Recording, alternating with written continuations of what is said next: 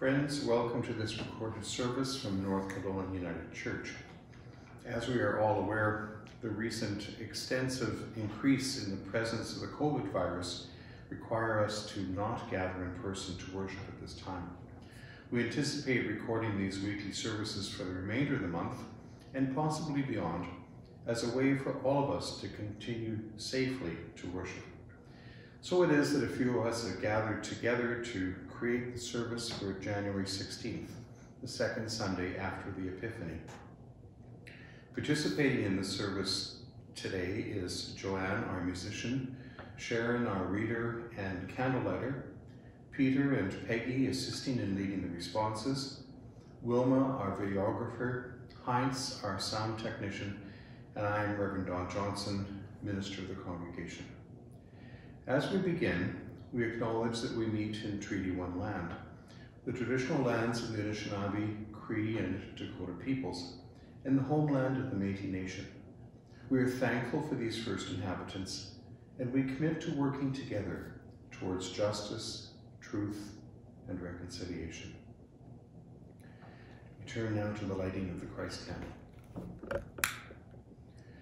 In Christian teaching and tradition, each Sunday is believed to be a little Easter, a weekly celebration of the life, death, and resurrection of our Lord Jesus Christ. So we light this candle, affirming that Christ is indeed the light of the world, our hope and our salvation. There is no other in whom we place our trust. Let us worship God. How precious is the steadfast love of God. All people may take refuge in the shadow of God's embrace. Christ is the fountain of life.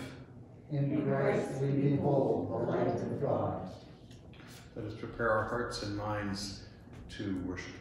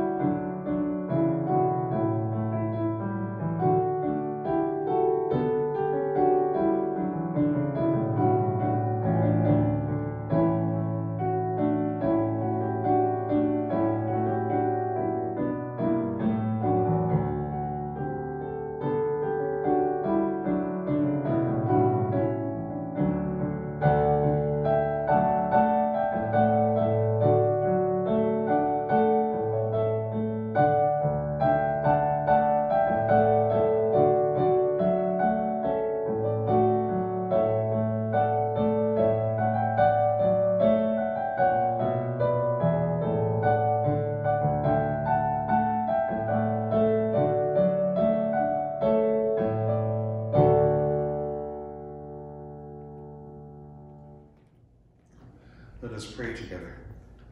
Holy God, through signs of grace, you reveal your glory to all the world. Open our eyes to the hidden and surprising wonders you perform, that we may believe with our minds and trust in our hearts that you alone are Lord of all creation. Through Christ, in the power of the Holy Spirit, we pray. Amen. Reading from the Hebrew scripture, Isaiah chapter 62. For Zion's sake I will not keep silent, and for Jerusalem's sake I will not rest, until her vindication shines out like the dawn, and her salvation like a burning torch. The nations shall see your vindication, and all the kings your glory, and you shall be called by a new name that the mouth of the Lord will give. You shall be a crown of beauty in the hand of the Lord, and a royal diadem in the hand of your God. You shall no more be termed forsaken, and your land shall no more be termed desolate. But you shall be called, my delight is in her, and your land married. For the Lord delights in you, and your land shall be married. For as a young man marries a young woman, so shall your builder marry you. And as the bridegroom rejoices over the bride, so shall your God rejoice over you. The responsive reading is from Psalm 36. Your steadfast love, O Lord, extends to the heavens, your faithfulness to the clouds. Your righteousness is like the mighty mountains. Your judgments are like the great deep. You save humans and animals alike, O Lord. How precious is your steadfast love, O God. All people may take refuge in the shadow of your wings. They feast on the abundance of your house, and you give them drink from the river of your delights. For with you is the fountain of life. In your light we see light. O continue your steadfast love to those who know you, and your salvation to the upright of heart. This is the word of God. Thanks be to God. The Gospel this day is written in the 2nd chapter of the Gospel according to John. On the 3rd day, there was a wedding in Cana of Galilee, and the mother of Jesus was there. Jesus and his disciples had also been invited to the wedding. When the wine gave out, the mother of Jesus said to him, "They have no wine." And Jesus said to her, "Woman, what concern is that to you and to me? My hour has not yet come." His mother said to the servants, "Do whatever he tells you." Now standing there were 6 stone water jars for the Jewish rites of purification, each holding 20 or 30 gallons. Jesus said to them, "Fill the jars with water." And they filled them up to the brim. He said to them, "Now draw some out and take it to the chief steward." So they took it. When the steward tasted the water that had become wine and did not know where it came from, though the servants who had drawn the water knew, the steward called the bridegroom and said to him, "Everyone serves the good wine first, and then the inferior wine after the guests have become drunk. But you have kept the good wine until now." Jesus did this, the first of his signs, in Cana of Galilee, and revealed his glory, and his disciples believed in him. The Gospel of Christ. Thanks be to God. Let us pray.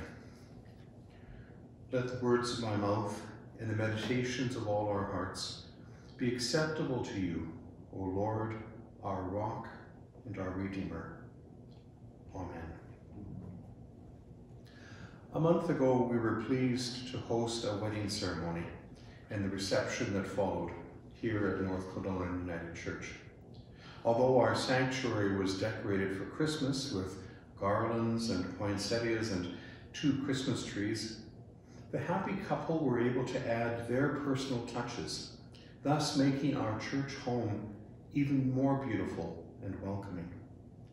And if we were to overlook the presence of masks, it was easy to believe that we were in normal pre-pandemic days, days without fear of contagion and risk, days of joy and gladness, days we eagerly look forward to enjoying once more. It was a happy occasion, and we were very fortunate to have scheduled the event before the recent variant turned everything upside down. In these days of limitations and restrictions and cancellations, it was so very good to be able to participate in a life-giving, life-affirming, delightful celebration. To be able to play our part in adding to this young couple's joy and hope for the future.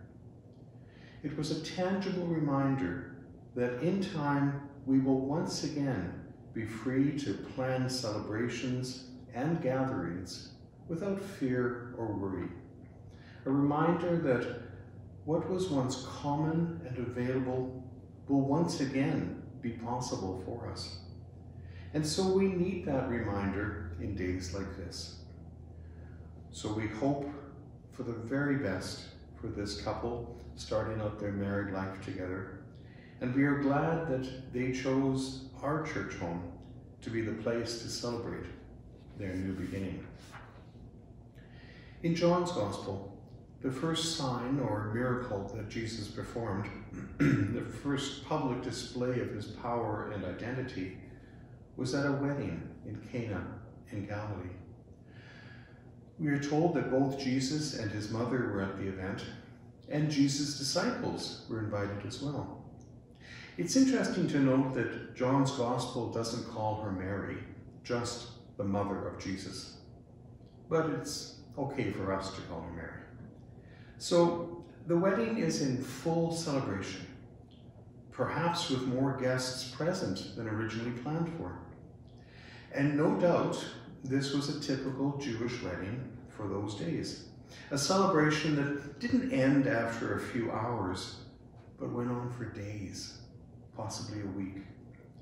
To host such an event would be a costly affair, but to run out of wine would be terribly embarrassing, probably bringing this celebration to an abrupt conclusion.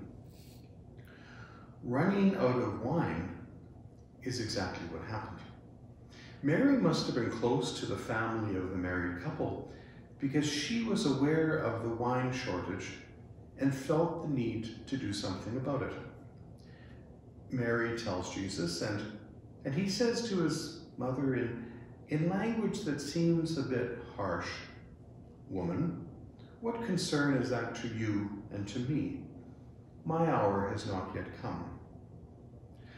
I have a nephew who sometimes, in a bid to be funny, will call his mother woman. It is funny, but also a bit unsettling when he does it. But that's just an aside. At first glance, it seems like Jesus is refusing to help. But Mary instructs the servants to do whatever Jesus asks them to do, obviously hopeful that somehow Jesus might rescue the situation. So Jesus tells the servants to fill 6 water jars with water. Think of the amount of water used. 6 jars, each holding between 20 or 30 gallons of water. This amounts to 120 to 180 gallons. Not a mere 4-liter box of wine, but gallons upon gallons. The chief steward tastes the liquid now transformed into wine and talks with the groom. He says, "Everyone serves the good wine first, and then the inferior wine after the guests have become drunk. But you have kept the good wine until now."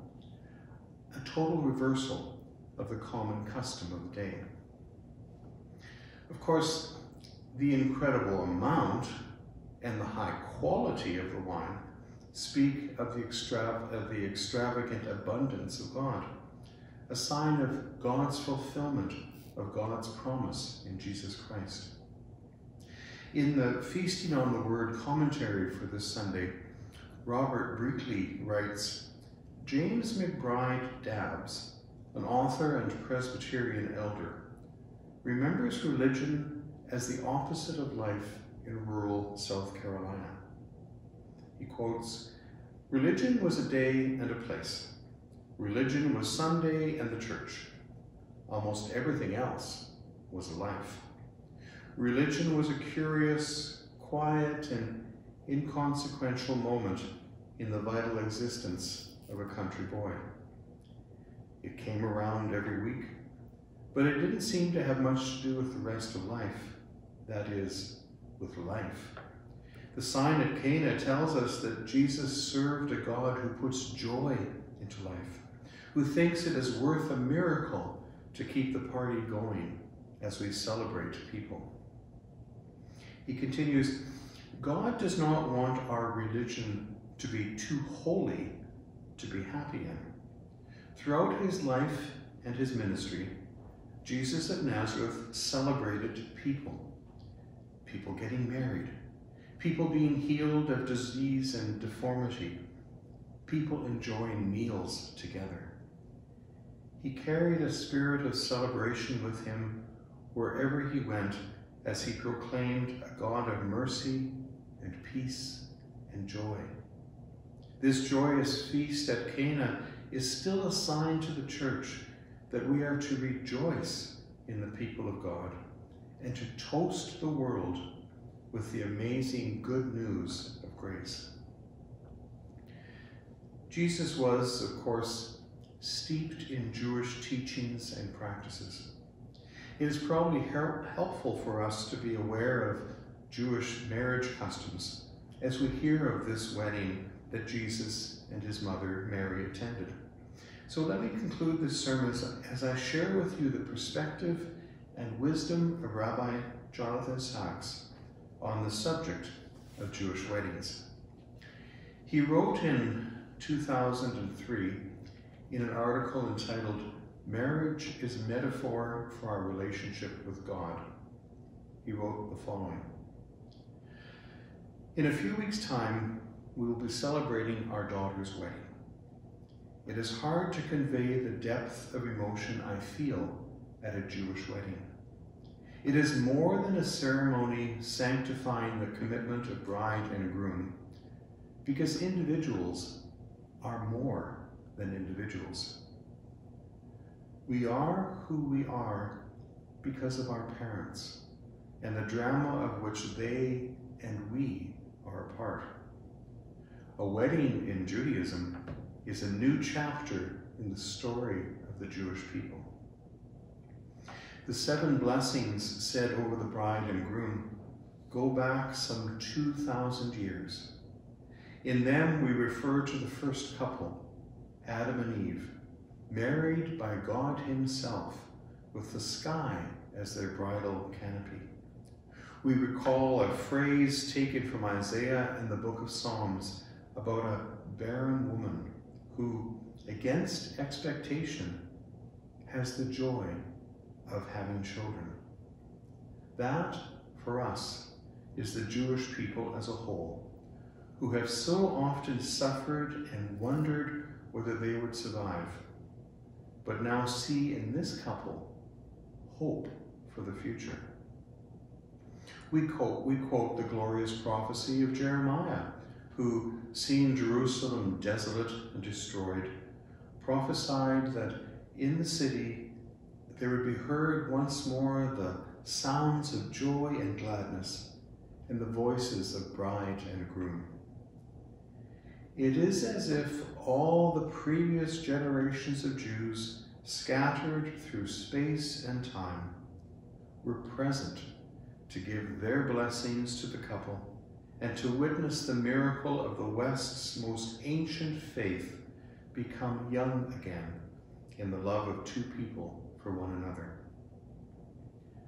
Jewish weddings are usually exuberant, noisy, joyous, energetic, and over the top. Ancient customs that had all but disappeared 1 or 2 generations ago are making a comeback. Many brides now adopt the mystical ceremony of circling the groom 7 times. Marriage contracts have become highly decorative, as they used to be in the Middle Ages. The marriage contract dates back to the pre-Christian era and is one of the first statements of women's rights in history. At a Jewish wedding, you see the true nature of Jewish spirituality. Too serious to be wholly serious, too conscious of God's blessings to do anything other than rejoice. Judaism is God's invitation to celebrate life. How devastating it is that marriage seems to have lost its power in society as a whole. A marriage ceremony is more than a formality and a piece of paper. The prophets saw marriage as the single most compelling metaphor for the relationship between God and us, because it involves commitment, a mutual pledge of openness and trust, a promise that neither will walk away in difficult times. from that covenant of loyalty and love, new life comes into the world. Marriage is not just living together, a temporary partnership for mutually beneficial ends. Heaven help us if that is all we see in it. It is the point at which the I of self meets the vow of another, transforming us into something larger, more spacious, more generous, and tender than we could ever have been on our own. In marriage at its best, you see humanity at its best. And in a loving home, you can almost touch the divine presence. Jeremiah once said, "I remember the devotion of your youth, how as a bride you loved me and followed me through the desert, through a land not sown." To take someone else's hand and begin a journey together into the undiscovered country called the future, that is marriage. Love sanctified by the mutual gift of trust. Amen.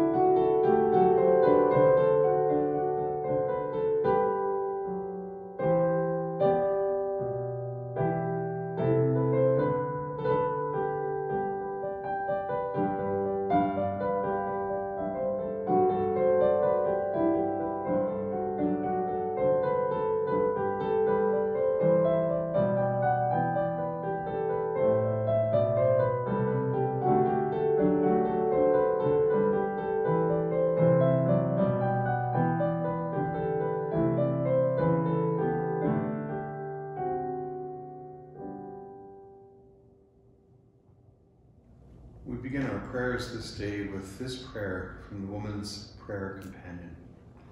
Let us pray. O God, your Son Jesus began his ministry at a wedding celebration. May the joy that is experienced as two people begin a life together continue to grow and deepen through all that life has to offer along the way. May Jesus continue to transform the water of their everyday to the wine of new vision, so that what seems ordinary becomes transformed by love.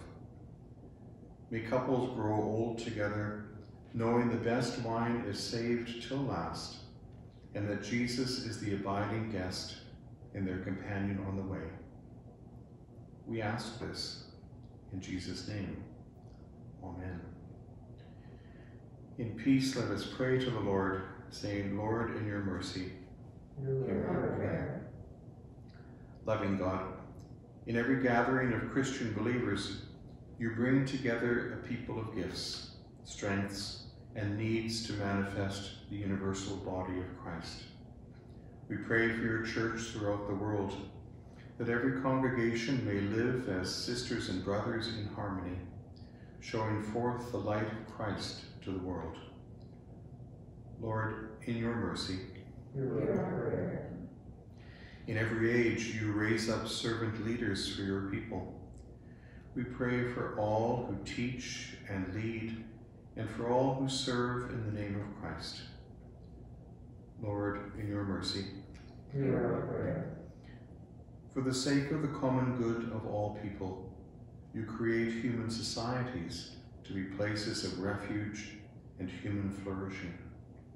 We pray for those entrusted with leadership within our city, province, and nation. And in this, her Jubilee year, we pray for Elizabeth, our Queen. May they receive wisdom to exercise government with true justice, grounded in mercy. Lord, in your mercy, Hear our prayer. your Son Jesus performed the first of his signs of glory at a wedding in Cana.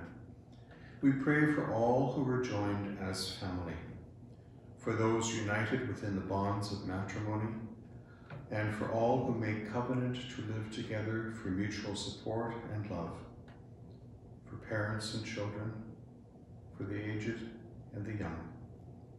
Lord, in your mercy, Hear our prayer. loving God, we pray for all in need, for those who are fearful and anxious, for those who suffer in body, mind, or spirit. And we extend our best wishes for renewed strength and health for Helen, for Joan and her grandson Aaron, and for all whom we name in the silence of our hearts at this time.